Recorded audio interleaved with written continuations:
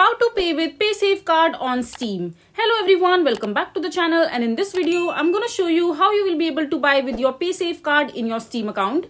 So first of all, just simply open the Steam account, and after that just log into your account using your credentials.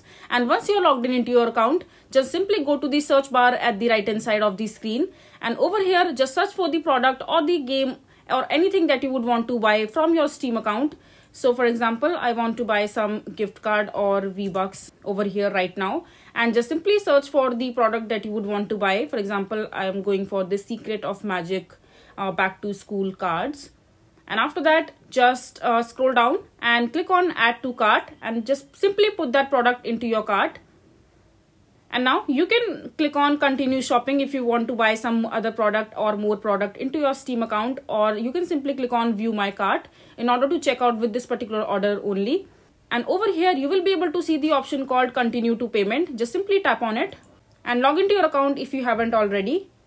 And now the payment method section will open up for you. So over here in the select payment method option, just simply click on the drop down menu, and over here just select the card. For example, you want to pay with your Paysafecard, so you can simply select Visa, credit or debit card or anything. I'm going to select a Visa card.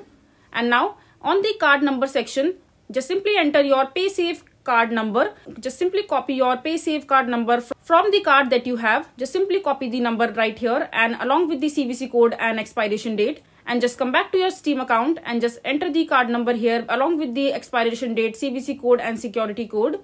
And after that, just enter your billing information along with your first name, last name, billing address, country, city, and zip code or the postal code along with your phone number as well, and just click on continue.